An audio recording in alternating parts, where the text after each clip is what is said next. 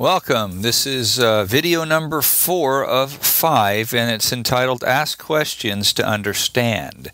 So instead of listening with the intent to respond, the purpose is to listen with the intent to understand, and you had an action step of calling your mom or your dad or perhaps a best friend or a family member and engage in a conversation that's all about them using the previous tools, which were to be interested, to opine only when invited, and to respect your personal boundaries. This should look familiar. We covered it in our last video, and I'm going to review it and extend it. So what is the purpose of communication? Well, it's actually based on understanding. When you seek to understand what other people have to say, you create greater safety in the space. When you communicate with the intent to get them to agree with you, you're in the me pyramid, it's not safe, and you will get pushback. So when you try to have others agree with your point of view, you see, you're attached to being right. If you have to be right, there's a good chance that means they have to be wrong.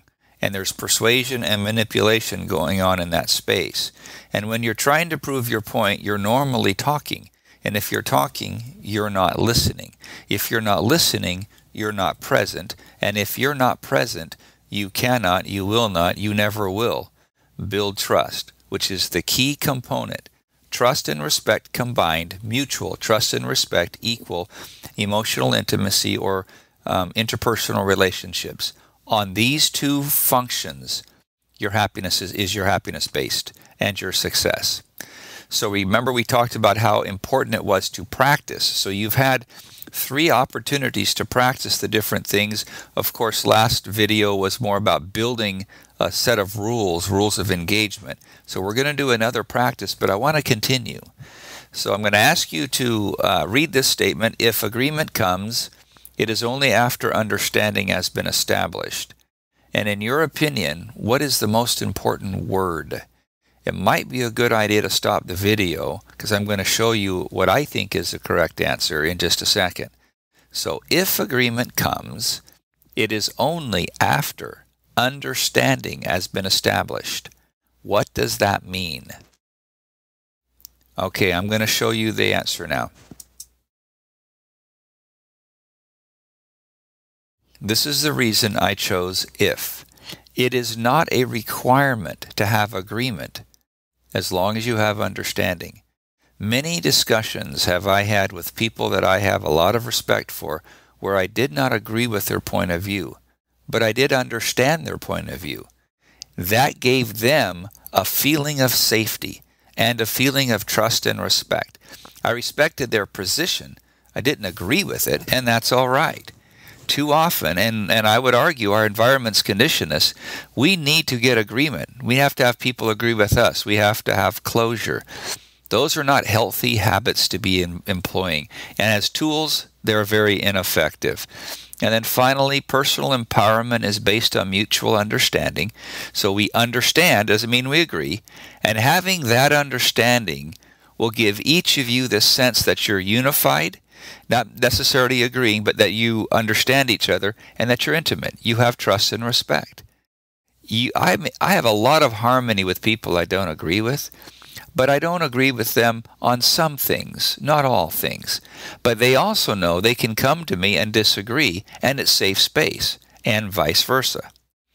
All right, let's continue it. Seeking agreement, which means if you try to get them to see it your way, it's a very insatiable process. In other words, you never get satisfaction. You always think, well, what else could I have said to convince them? Why are they so dense? Why can't they see the brilliance and the logic that I'm bringing to this discussion?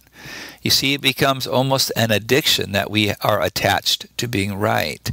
Seeking understanding, however, is very satiable. It increases happiness and intimacy.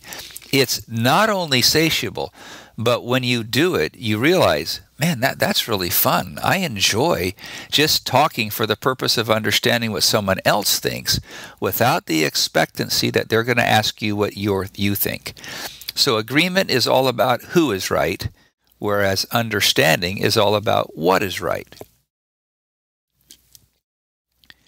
We can't go forward unless we have a practice assignment, so this now becomes the how tool. What is important, but how to do what is much more important.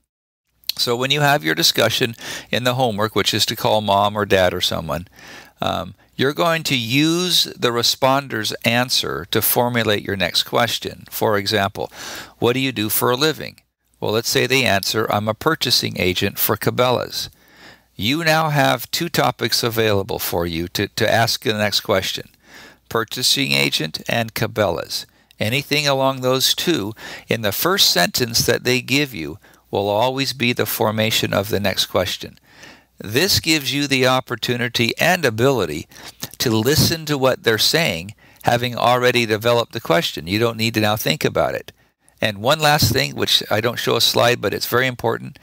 As long as you're asking questions about their answer, you may interrupt them all day long, and they'll never know it, and they will never deem that as rude, because you're giving them permission to talk about them. So as a reminder, your action step, call your mom, call your dad, call someone you're close to, grandparent, a grandchild, a son, doesn't matter. Call someone and have a nice discussion with them about them. Pay attention to how you feel. Be aware of the different tools that we've talked about. All right, you have a great day. I'll see you later.